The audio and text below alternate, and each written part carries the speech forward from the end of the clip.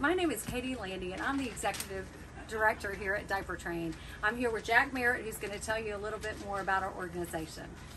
I'm here to ask for your support for Diaper Train. Gifts through Grace will allow us to process more access, provide more access to diapers. The average family misses 5.8 days of work a month.